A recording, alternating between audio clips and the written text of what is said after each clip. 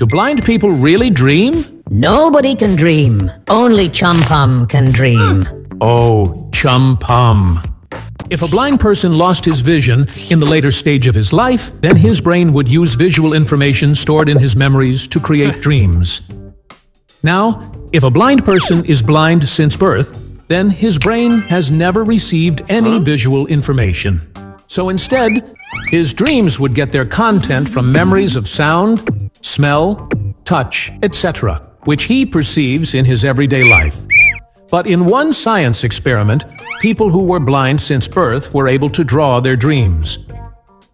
How do we puke? No idea. ChumPum never pukes. Oh, ChumPum. Puking or vomiting is generally controlled by a part of the brain called area postrema. Now, when it instructs our stomach to purge, several things happen in our body. Firstly, our teeth get coated with excess saliva to protect them from stomach acid.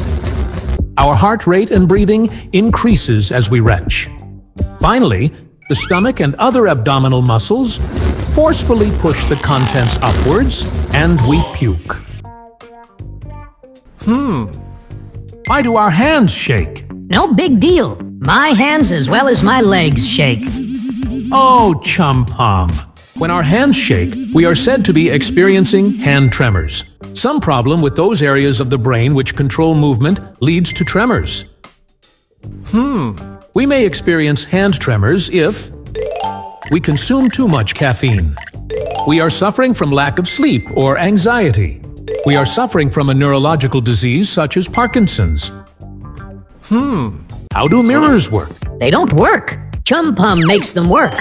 Oh, ChumPum. Firstly, visible light, or sunlight, is made up of 7 different colors. A mirror consists of a glass surface in the front, and behind it is an extremely smooth and thin metal film. Now, when light falls on the mirror, it passes through the glass surface and reaches the metal film. The metal film does not absorb any colors of light. Instead, it reflects back all of them.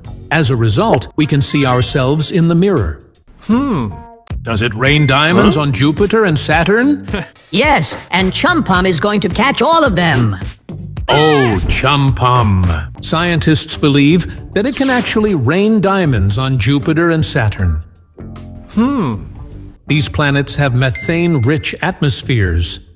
During storms, lightning turns methane present in clouds into soot. As soot begins to fall, it is subjected to intense temperatures and pressures. These conditions squeeze the soot into chunks of graphite. As the pressure increases, graphite is compressed, making it literally rain diamonds. What is sleep paralysis? Simple.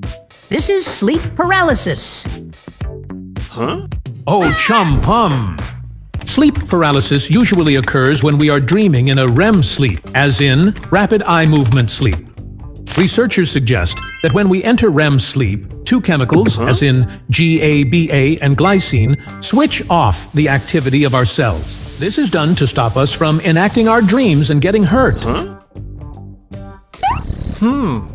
Now, if we suddenly wake up during the REM sleep, but if GABA and glycine are still active, then even though we are conscious, we are temporarily unable to move. This is called as sleep paralysis. How can some people predict rain? Simple. By using their 6th sense. Oh, ChumPum.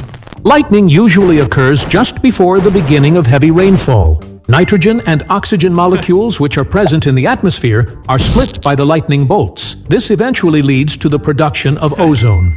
Now, strong blowing winds carry this ozone downward along with them. Ozone is a very sharp-smelling gas. When a person smells this ozone, it helps him predict the rain.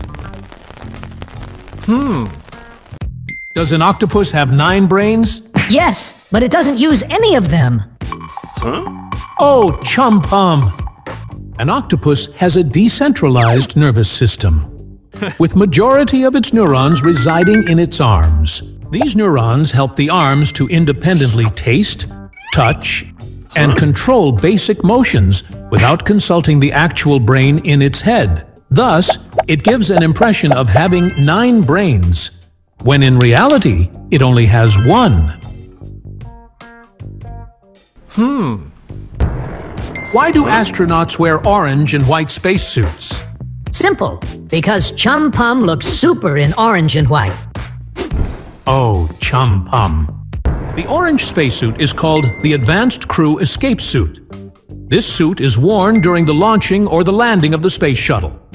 If there is any malfunction during this period, and the astronaut decides to escape, then the orange color is the most visible against the blue sky and the sea. The white spacesuit is called the Extravehicular Activities Suit. This suit is worn when astronauts are working outside the space shuttle. Firstly, the white color reflects most of the sun's extreme heat as compared to other colors. Also, it is easy to spot this color against the vast black expanse of space. Why do humans love music? Because ChumPum is the best musician ever. Oh, ChumPum. When sound vibrations are produced in specific and intricate patterns, it is known as music. Some researchers found out that we love music because of a neurotransmitter called dopamine. For example, when we eat tasty food, the reward system in our brain is activated and dopamine is released. Dopamine basically makes us feel good. Similarly, when we listen to music, the same dopamine is released, thus making us love listening to music.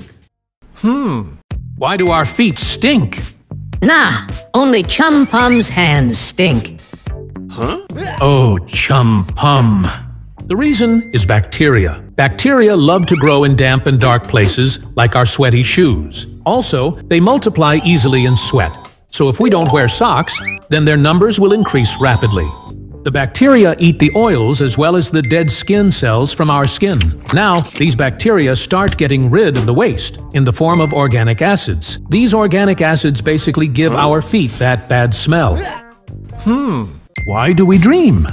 Simple, because ChumPum is a superhero in all the dreams. Oh, ChumPum. One theory suggests that we dream to fulfill our wishes. It states that we are not able to express all our thoughts consciously. Hence, some of them find their way via dreams. Another theory called threat stimulation suggests that dreams are basically a defense mechanism. For example, nightmares put us in threatening situations, thus allowing us to practice our fight-or-flight response.